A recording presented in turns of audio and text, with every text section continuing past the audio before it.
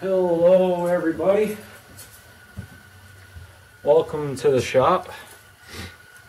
What we have in front of us today is the crankshaft and flywheels to my 2 horsepower Stover KA hit or miss engine. I got this new crankshaft and flywheel set here because the old crank was in pretty bad shape. It was bent and rotted and out around and everything, and the flywheels weren't in good shape either. So I got everything, I got the journals all cleaned up, and what I'm doing now while it's on the bench, I'm setting the I'm shimming the connecting rod bearing. I'm gonna have to shim the main bearings while it's in the engine, of course, but I figured this would be a good opportunity to show you guys how I shim Babbitt bearings. Feel free to leave a comment if you disagree with something, because I'm just kind of figuring out as I go along, but it's worked for me. I've done this on one other engine, and I've also shimmed the main on this before with the old crank before I knew how bad it was. So anyway, here's the connecting rod, and I have a new Babbitt bearing put in it. I didn't have to pour these bearings. I purchased them from a website, and here's the rod cap. They came in pairs. It's a machined Babbitt, and it just presses right in. You need to modify the Babbitt a little bit. It's a little undersized in some spots and oversized in some other spots, which is better than having too little material to work with. So I got these to fit just right. Don't pound them in, you're going to break them. They're pretty brittle. And I was able to find these because this is a pretty common engine. You're going to have to pour bearings if you have a more uncommon engine or something larger or more oddball. Anyway, the way Babbitt bearings work is they're on there, they're clamped down, it's spinning away, and after a while the Babbitt wears down before the steel does, and then you start getting some slop. So what you can do, you can take some of the shims out between the 2 bearing halves and tighten it down again, and that'll bring the 2 worn pieces of Babbitt together a little bit closer and retighten your bearing. So it's a pretty good setup.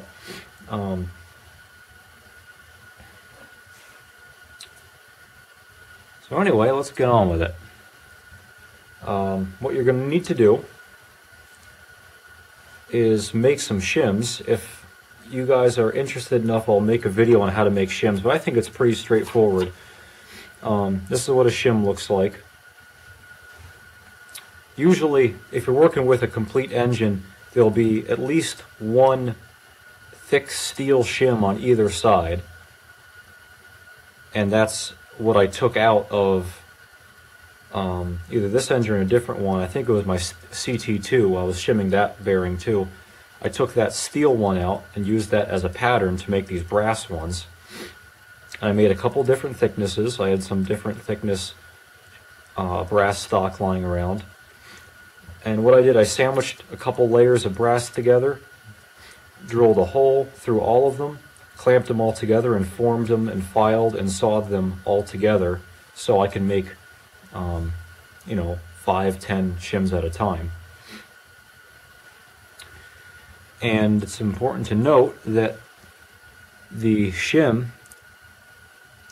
when it's on the bearing half like that, it covers the Babbitt bearing. It's not away from the Babbitt bearing like that.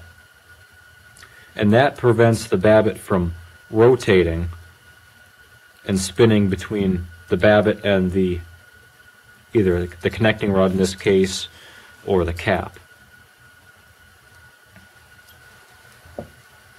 But you want to make sure that this surface doesn't get too close to the journal on the crankshaft, because then you'll start scratching it, which is why I made these out of brass. So if they do touch for whatever reason, it's brass, it's not going to hurt anything. So this is just sort of a guess and check procedure. So I'm going to start with 2 thick shims. Place one on each side.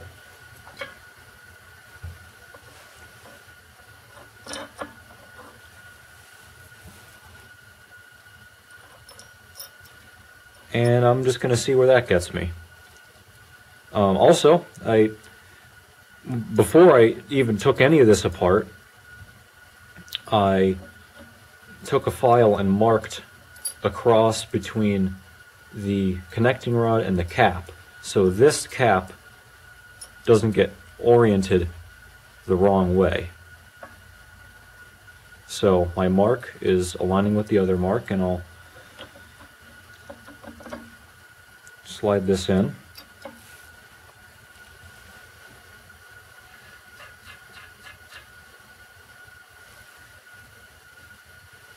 Tighten that. I can tell already this is going to be too tight. Even if I just tighten this by hand and try to rotate the connecting rod, I can feel drag. And if I were to tighten these even more, it would drag even more. But I can see, maybe you can see too, that shim is wobbling. So it's not even anywhere close to being tight. Which means we need to add more shims. Or I need to add more shims, and you can just watch me.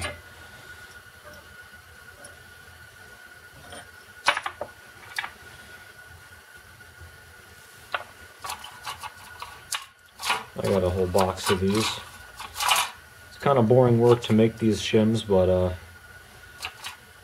just pound them all out in one night. I think I'm all out of thick shims, so I got to go to my next size down. Put 2 of those there.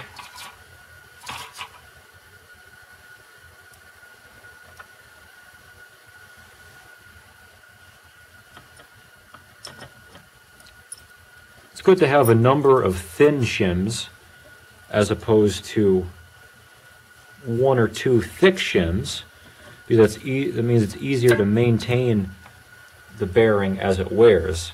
Say in 10 years when the bearing starts getting sloppy, I'll pull the cap off, take out 1 thin shim, put it back together, and it'll be just right. But if I take out a big thick, 30 or 40 thou thick shim, it's going to be too tight, and I'm going to have to stop what I'm doing and make more shims, thin shims, and play around with getting the tightness just right.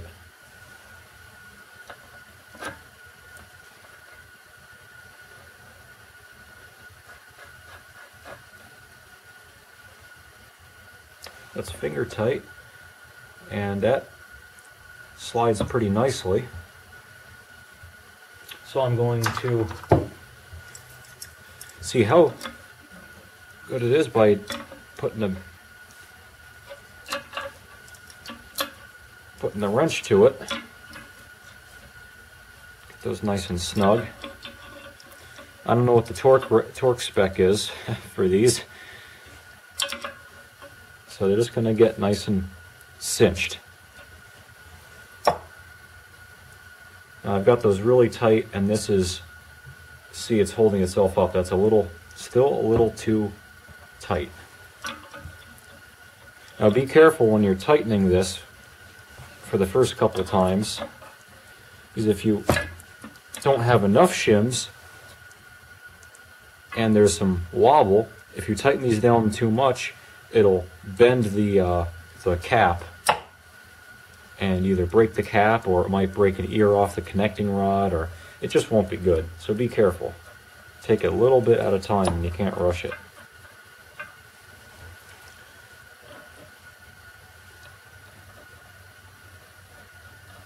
I've also ground grease grooves in these Babbitt bearings, and make sure if your engine is so equipped, which most of these are, if you have a grease cup, there's going to be a grease hole in your connecting rod.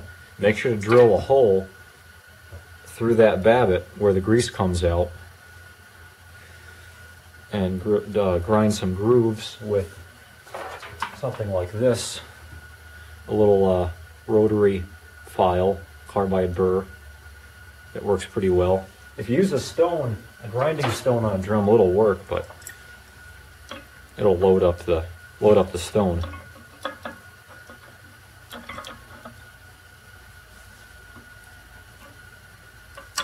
So I ground my grease grooves, I drilled my grease hole, so I'm all set. There's a small booklet available about Babbitt bearings. I bought it. It was somewhat enlightening. So it was only $5, so buy it if you're interested. So now I tightened these down nice and firm,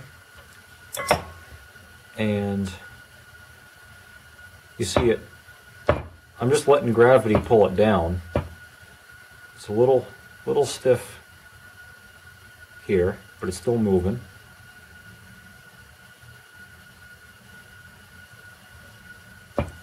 That feels pretty good. Now another thing, when you're at this point, I'll wobble it side to side right now, and it's pretty slight. You might be able to see that. There's going to be some play. You can only get it so perfect. But that's the basics of it. So I like this. I feel a little bit of resistance. So what I'm going to do is I'm going to move it back and forth a couple times. And I like that number of shims. I'm going to put my shims away. I have them in a little box. I don't know where I put the lid. I'll just put this side over here. So I moved it back and forth a couple times, and that made scuff marks on the Babbitt. And I could just run it as it is and let it break in on its own.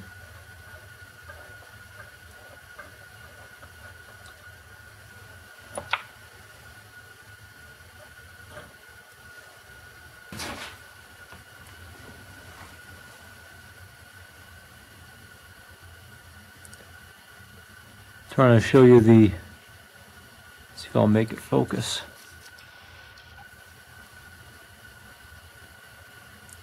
You'll see right along there's a shiny spot, which is where it's wearing, where it's rubbing against, and also there.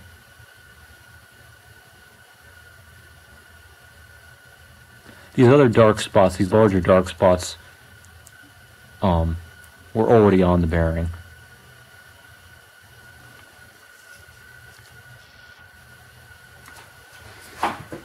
So what I'll do now, again, a little bit of back and forth.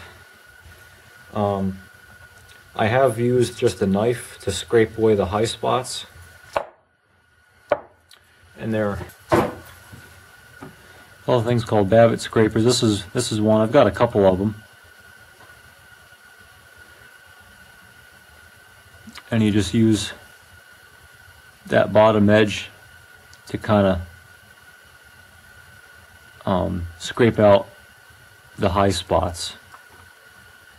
And the nice curved edges lend itself a little better to scraping Babbitt as opposed to that pocket knife.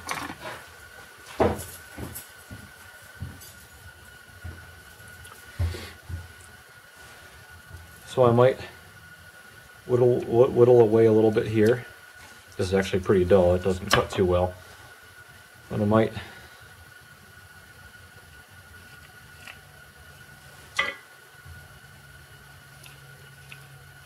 scrape away some of the high spots.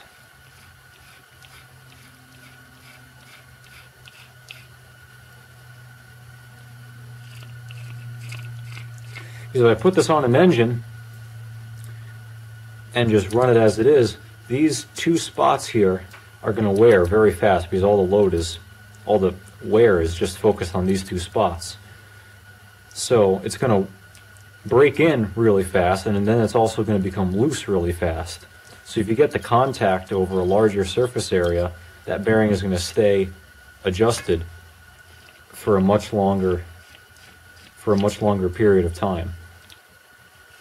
So once again, the extra time you spend here on the bench, fiddling and scraping and tightening and untightening, it'll pay off. It'll pay off in the long run.